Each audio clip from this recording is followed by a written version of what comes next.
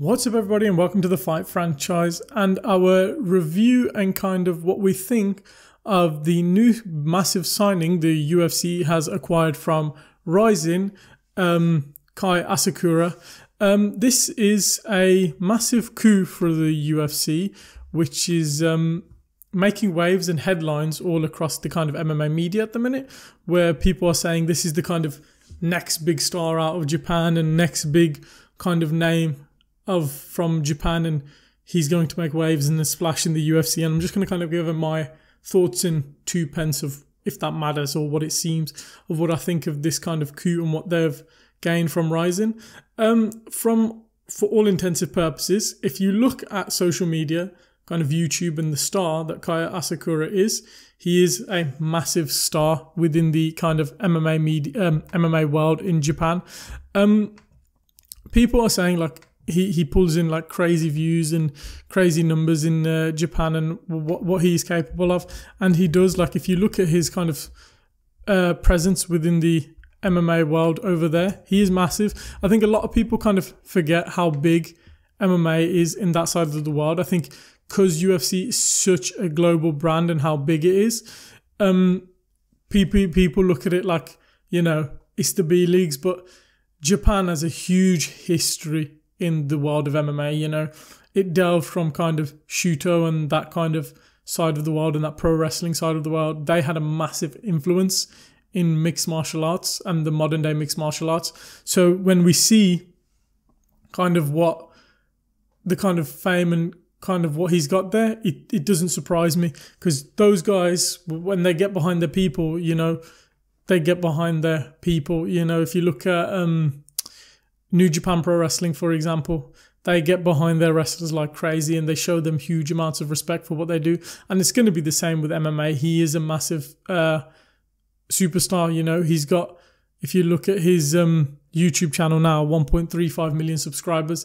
He's going to be a huge name when he comes here. How do I think he does in terms of the UFC? If I'm being brutally honest, I think if he goes to bantamweight, he's going to be at fraud check so badly.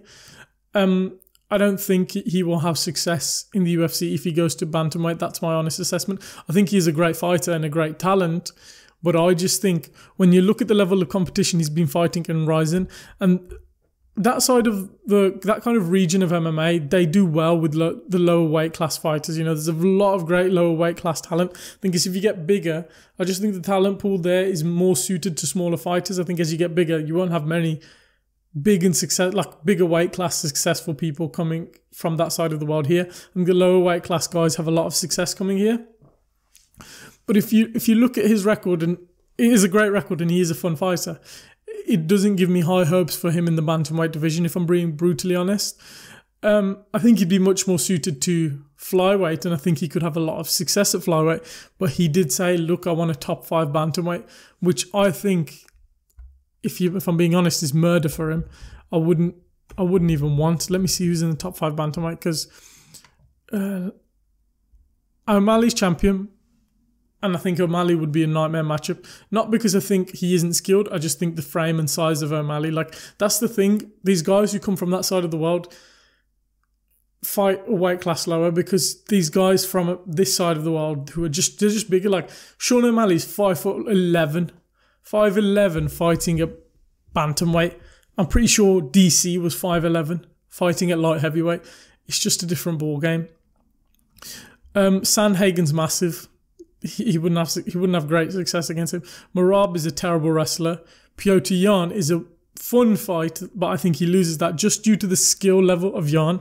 Vera, that would be a good matchup, just because Marlon Vera is a slow fighter. He's a slow-paced fighter, which could be good for Asakura. I just think size and strength-wise, I just think Vera has that a little over him.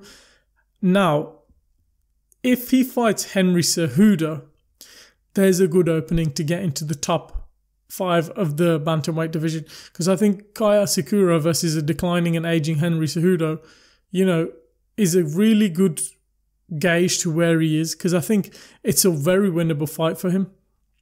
However, though, if I was his management and if I was him, I wouldn't be advising to go to bantamweight, I would be going to flyweight, because I just think he is a flyweight. I just think he's built like a flyweight, and he's the size of a flyweight. If you look at one of his most, famous rivalries in Rising, it was against a flyweight right now, Manel Cap. He beat Manel Cap, and then he lost to Manel Cap via KO.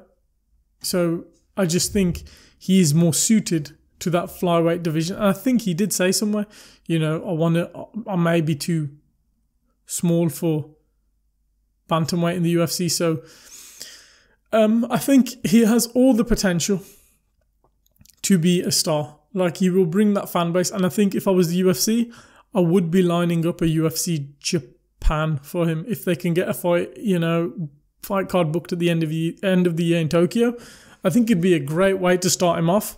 I just think if I was the UFC, I would just scrap bantamweight and get him down to flyweight. I know he's probably thinking that cut will be too much. I can't be bothered to make that cut. It's too much for me, but I'm not sure. Is Ryzen's bantamweight division 125, 135 pounds? Because I know some people go by different numbers. No, it is 135 pound, their bantamweight division. But if I was him, I would just, be a bit more strict on your diet, because if I'm being brutally honest, if he fights at bantamweight, he's gonna get exposed so badly, and it would be such a shame to have this massive hype talent, huge star, famous in Japan, big following, the hype train will get derailed, and he will not become champion in that division. That bantamweight division is murderous. Like, if you look at someone like, I don't know, Asakura versus Jose Aldo, who's just returned to the bantamweight division. Jose Aldo, and I'm sorry, even at his age, would be a nightmare matchup, just because the skill level. Like, these guys in the UFC are fighting the best fighters in the world. I'm not saying there isn't brilliant talent in one, Ryzen, or across the world. I just think the UFC, you get a bigger talent pool from across the world, and the best talent pool from across the world to sharpen your skills against. Asakura hasn't had that opportunity yet. So if I was him, when you don't really know where your skilled level is at the world level, everything is, the micro details make everything, the smallest details mean everything. And weight, even though, people say weight doesn't matter, it does. And for someone like him fighting, like, for example, just look at who was champion before O'Malley, Aljamain Sterling. Aljamain Sterling is massive. He's a bulky and big bantamweight, was a bulky and big bantamweight, which would have been a nightmare in the grappling department for Asakura. So if I was him, go to flyweight, because if not, you are going to get exposed real fast, and it would be a real shame for a new and hyped talent to get exposed this quick. A lot of people are like, this reminds me a lot of, when Justin Gaethje was signed from the World Series of Fighting. When Justin Gaethje was signed from the World Series of Fighting, it was kind of that, I want to come in and put on the show and be the best fighter in the world. If Asakura wants to do that, be our guest. But if you want to be world champion and want to be taken seriously as one of the best mixed martial artists of all time, go down to flyweight, where you're going to have a chance to be that and be one of the most successful flyweight champions of all time. Because at bantamweight, if you want to just put on fun scraps and entertainment for us, like Justin Gaethje did when he joined, Justin Gaethje had that war when he signed for Michael Johnson. You have that war versus Henry Cejudo. You fight a guy just a bit better, like in, Merab or O'Malley or someone like that. Gaethje fought Alvarez and Poirier and got smoked. The same could happen. It reminds me of, could be like that. But if he wants to become champion and take it seriously, go down to flyweight. What do you think of the UFC's new signing, Kai Asakura? Let us know down in the comments below. Do you think he's going to get fraud checked if he goes to bantamweight like I do? Or do you think he should go down to flyweight where he will see success? Or do you think he has what it takes to be a successful bantamweight and one of the best bantamweights of all time?